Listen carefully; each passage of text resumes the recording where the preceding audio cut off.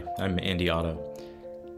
Our reading from St. Paul's letter to the Romans is a kind of beatitudes. Beatitude means blessed. Jesus' original beatitudes taught us a way of life, how to live a blessed and happy life.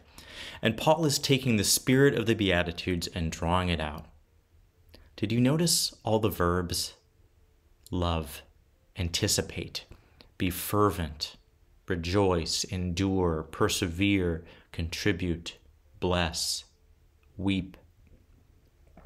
It is a call to action, to ways we can fulfill the greatest commandment of loving God and neighbor. One way to learn this is to, as Paul writes, associate with the lowly.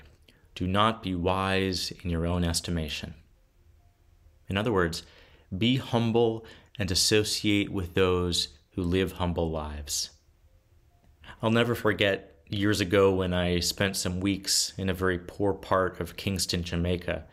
The people I met lived in sometimes atrocious conditions, yet there was a twinkle in their eyes, a rejoicing at church Sunday mornings, a fervency of faith, a care for their children and the elderly, and often a kind word.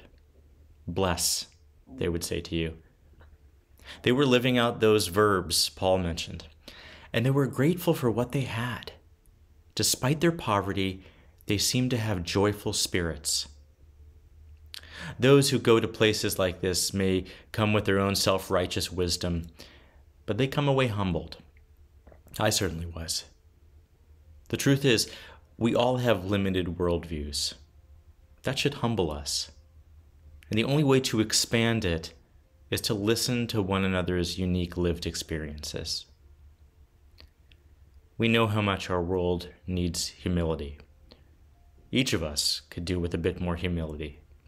A lack of it often drives us to resentment and hubris, and at its worst, violence. But Paul states clearly the Christian way of life. Don't fight evil with evil. Dom Helder Camara says just as much, calling for nonviolence.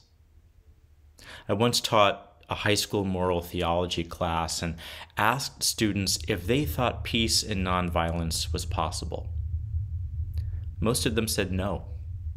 Most of them felt that some violence was necessary to keep peace.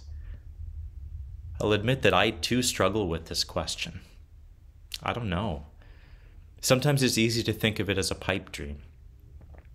But what if it was the solution? What if we replaced our arms with love, our revenge with reconciliation, our resentment with blessing? What if we refused the lie of violence and instead sought transformation through love? Wasn't that the path not only of Jesus, but of people like Dr. King and Gandhi? Yet there were, and are, plenty who felt like their dreams were fantasy. Polls have shown that there is growing confidence in the military and declining confidence in the church. Surveys have found that most people do feel war is sometimes necessary. Perhaps it's a so-called necessary evil. Perhaps it's an unfortunate reality to this world. But Jesus and Paul are not speaking of this world. They're speaking of a reality where God reigns. It's a kingdom that we do see glimpses of and that we help build when we practice nonviolence. But it's a kingdom that is also not yet. But we shouldn't stop building it. Religion is often a justification for violence, but shouldn't it be a justification for peace? Paul has an interesting line in this passage. He says, "Do not look for revenge, but leave room for the wrath of God." I struggle with that because I don't believe in a wrathful God.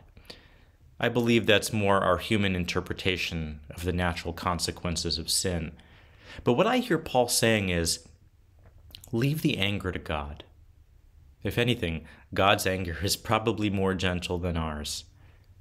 Instead, feed your enemy. Give him something to drink. It's a radical way of life. But if we call ourselves Christians, that is what we're always going to try to do.